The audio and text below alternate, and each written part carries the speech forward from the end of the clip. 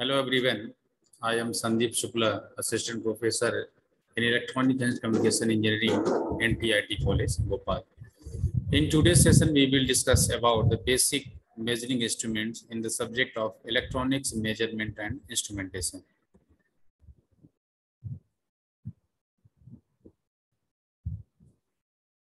Okay, so in this slide, here is the mention about the basic measuring instruments.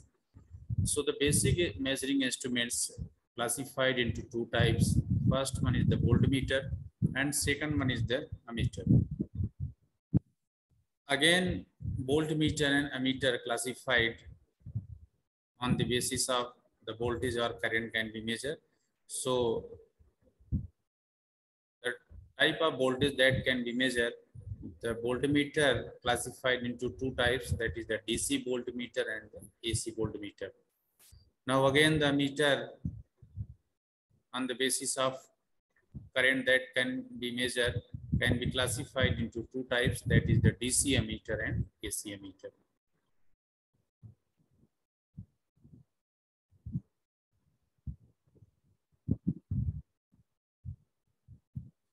Here is the practical DC voltmeter. In this DC voltmeter, here is the mention two knobs, that is the black knobs that is used for the positive potential, and red knob that is used for the negative potential, and we can measure the DC voltage from 0 to 10 volt range. This is the AC voltmeter. In this AC voltmeter, we can measure the AC voltage from 0 to 250 voltage. So here we will discuss about the ammeter. Ammeter can be classified into two types on the basis of current that can be measured. So when the ammeter that can measure the DC current, that is the DC ammeter, and when ammeter that measure the AC current, that called is the AC ammeter. So in this figure, you can see the DC ammeters, and you can measure the DC current from 0 to 50 amperes by using this DC meter. This is the AC ammeter. In this AC ammeter, you can measure the AC current from 0 to 100 amperes. Now we will discuss about the basic concept of the voltmeter and ammeter. So this is the basic concept, which is known as de-Arsonval meter or a permanent magnet moving coil meter. This is the block diagram, and this one is the top view of this block diagram. So we will discuss this block diagram in next slide. So in this basic de-Arsonval meter or permanent magnet moving coil meter, that is patented by de-Arsonval in 1981, that is called the moving coil galvanometer. The same basic constructions developed by the de-Arsonval is used in meter movements today, and the basic moving coil system generally referred to as a de-Arsonval meter movement or a permanent magnet moving coil meter movement. The PMMC meter movement operates on the basic principle of DC movement. PMMC meter movement operates on the basic principle of the DC motor. It consists a horseshoe-shaped permanent magnet with soft iron pole pieces attached to it. Between the north-south pole pieces is a cylindrical shape soft iron core about which a coil of fine wire is wound. This fine wire is wound on a very light metal frame and mounted in a bevel setting so that it can rotate freely. A pointer attached to the moving coil deflects of scale as the moving coil rotates. In this slide, again, description of PMMC meter is given. So the current from a circuit in which measurements are being made with the meter passes through the windings of the moving coil. Current through the coil causes it to behave as an electromagnet with its own north and south poles.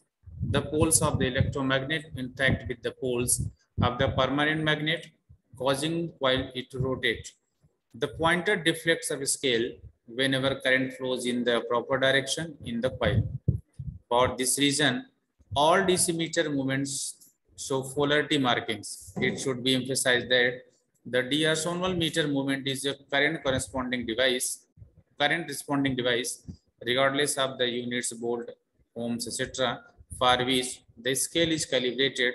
The moving coil responds to the amount of current through its windings. On the basis of basic principle of PMC meter, we can design the DC voltmeter and the DC ammeter. So, what is the basic principle of PMC meter? It states that any current carrying coil placed in a magnetic field experiences a force which is proportional to the magnitude of current passing through the coil. So this movement of coil is called the D'Arsonval movement, and this basic meter is called the D'Arsonval galvanometer or PMMC meter. So by using this basic PMMC meter, we can use in voltmeter and ammeter. So when we design the DC voltmeter, so we use the D'Arsonval meter or PMC meter series with the resistor that is called the multiplier resistor. And when we design the DC ammeter, so we use the D'Arsonval meter or PMMC meter with the shunt resistor. And when we design the AC voltmeter, we use the D'Arsonval meter or basic PMMC meter with the rectifier, and same concept used to design the AC meter. So D'Arsonval meter or PMMC meter using with the rectifier. So in this slide, we will discuss about the DC voltmeter.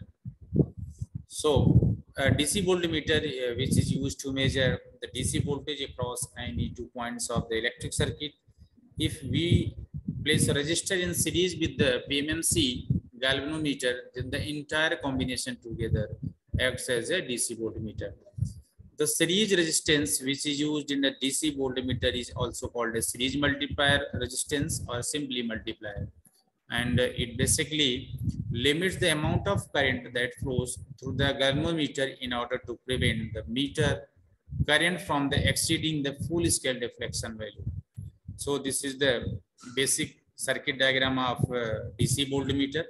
In this circuit diagram, you can see the basic PMMC galvanometer, and in series with the resistance, that is the series resistance, a series multiplier. So we apply the KVL in this circuit. This is the 2 point where we apply the voltage, DC voltage, which is to be measured. So this is the applied voltage, and after the voltage apply, this is the resistance series, and this is the PMMC meter, and RM is the internal resistance of the PMMC meter, and IM is the maximum current which is flowing in this circuit. So apply the KVL in this circuit. V minus IM into RC. IM into RC means the voltage drop across the PMMC meter, IM into RM, and the voltage drop across this resistance, that is the IM into RC.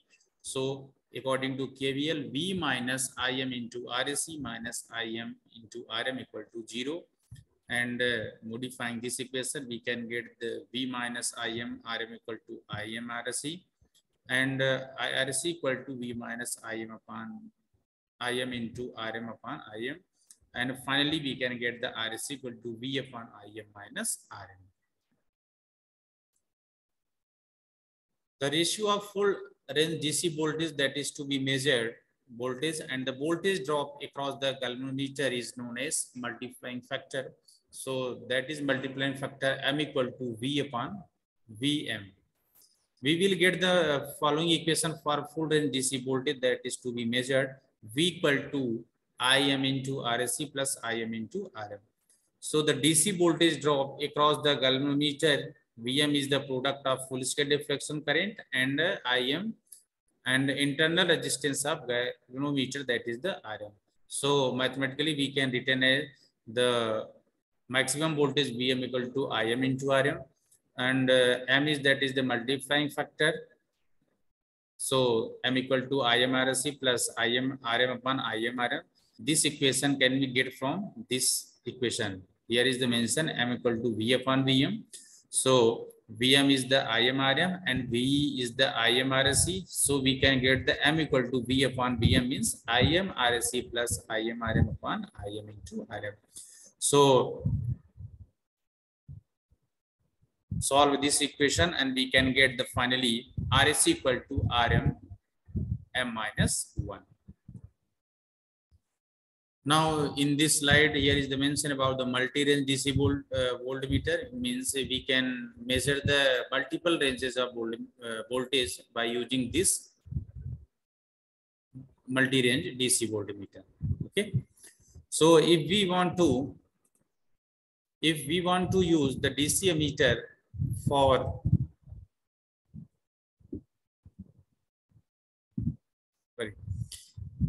multi-range DC voltmeter. So if we want to use the DC voltmeter for the measuring the DC voltage of multiple ranges, then we have to use the multiple parallel multiplier resistors instead of single multiplier resistors. And this entire combination of resistors in series with the PMC galvanometer is known as multi-range DC voltmeter. This is the circuit diagram. You can see here, this is the basic PMMC meter, and these resistors are connected in series with the PMMC voltmeter. So we can measure the multiple ranges of DC voltage by using this voltmeter. Now, in this slide, we will discuss about the DC ammeter. DC ammeter can be designed by using the PMC galvanometer with the shunt resistor RSS. So in this figure, you can see the basic PMMC meter and shunt resistor RSS connected in parallel combination with the PMMC meter. And we can apply the KCL at node 1. You can see the current I is distributed in two branches, that is ISS and IM. So KCL equation at node 1 is the minus I plus ISS plus IM equal to 0. Okay. And ISS equal to I minus IM and RSS equal to IM RM upon I minus IM and RSS equal to IM RM upon IM bracket I upon IM minus 1.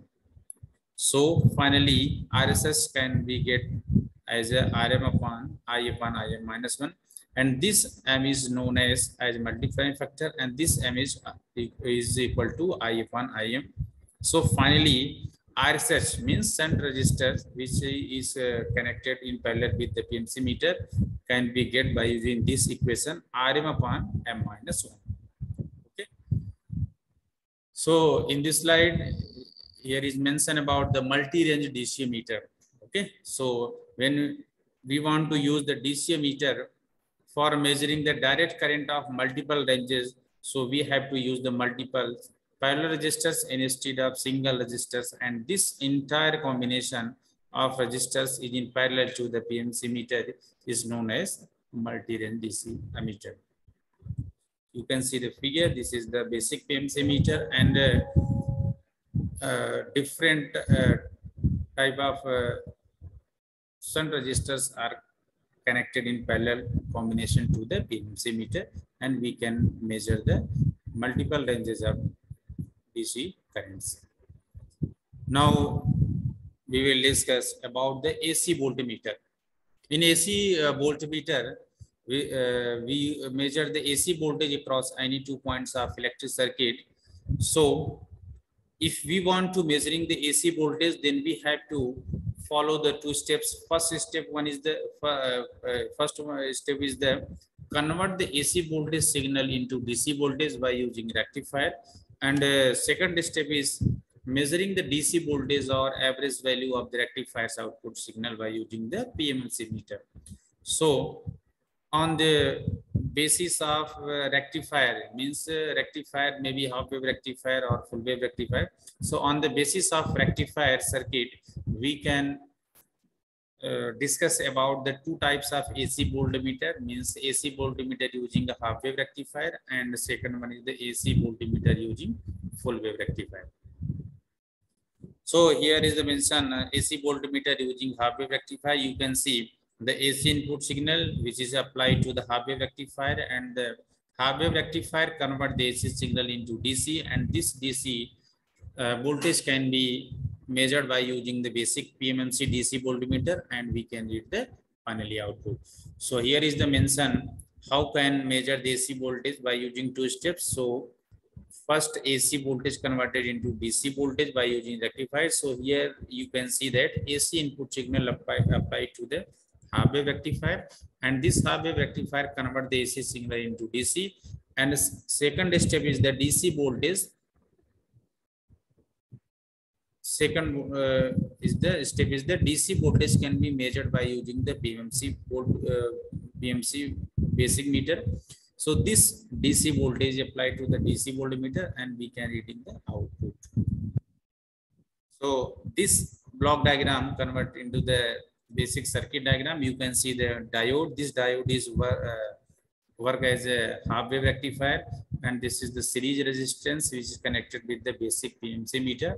So the RMS value of sinusoidal AC input voltage is obtained as Vrms equal to Vm upon root 2 Vrms, that is the RMS value. Vm is maximum value of AC signal.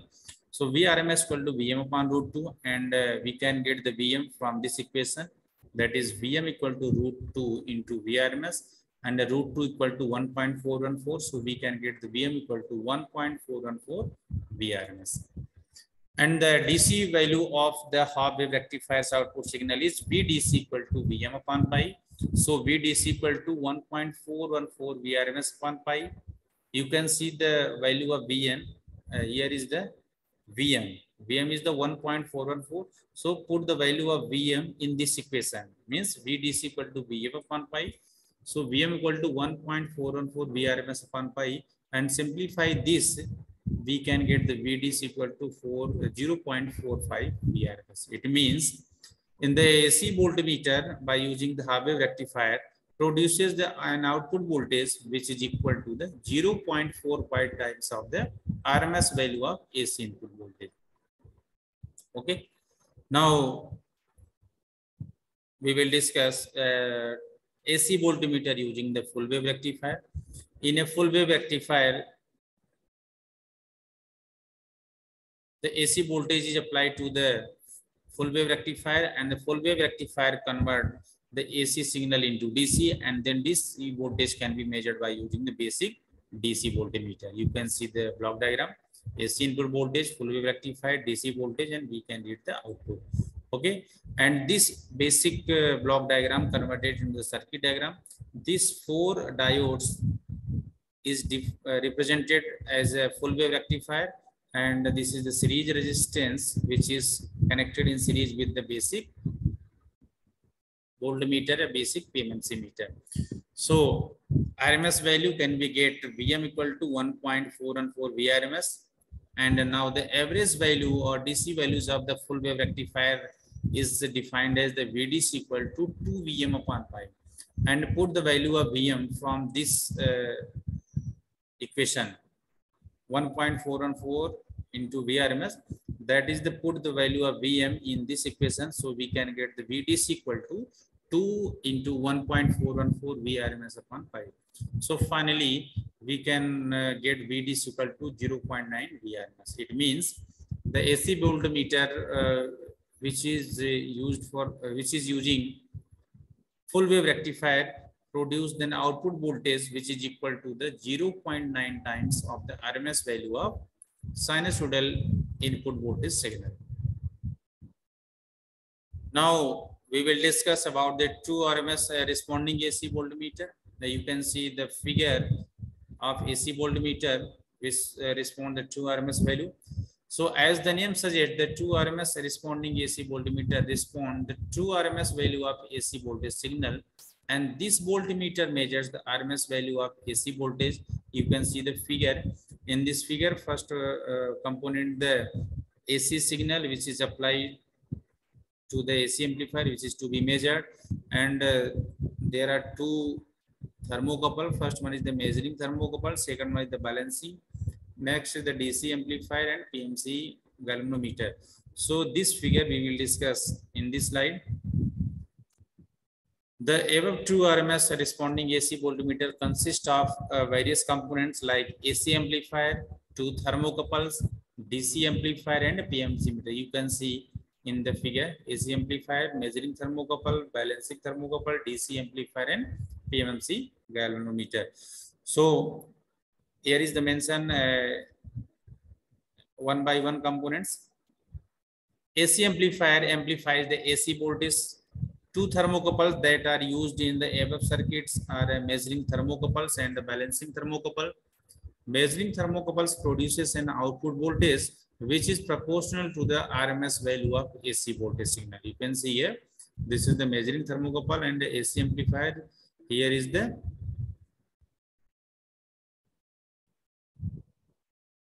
generate the output in proportional to the RMS value of AC signal. And the second thermocouple convert the square of input quantity into a normal quantity. This means there exists a non-linear relationship between the output and input of a thermocouple. The effect of non-linear behavior of a thermocouple can be neglected by using another thermocouple in the feedback. So the thermocouple that is used for this purpose in the above circuit is known as balancing thermocouple. So there are two thermocouples, namely measuring thermocouples and balancing thermocouples together form a bridge at the input of DC amplifier. As a result, the meter always responds to the true RMS value of AC voltage signal. Now come to the peak responding AC voltmeter. As the name suggests, the peak responding AC voltmeter responds to the peak values of AC voltage signal. That means this voltmeter measures the peak value of AC voltage. You can see the circuit of peak responding AC voltmeter. This one is the AC signal which is to be applied for measuring the AC voltage.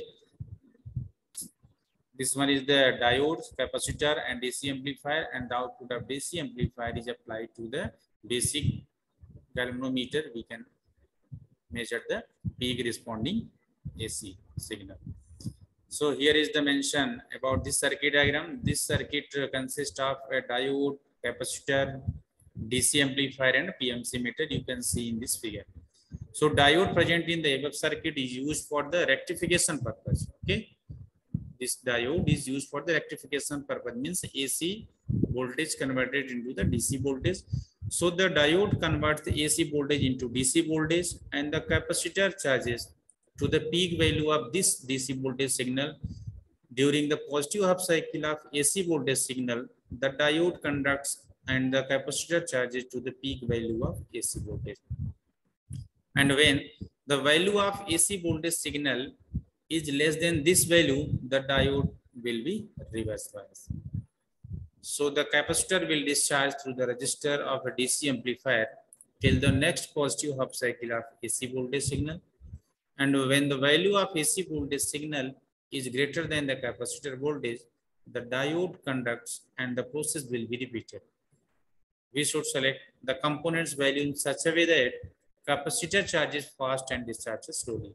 As a result, the meter always responds to this capacitor voltage, that is the peak value of AC voltage signal.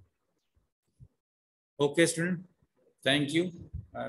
In next session, we will discuss about the next topic of this electronics and measurement instruments. Okay, thank you.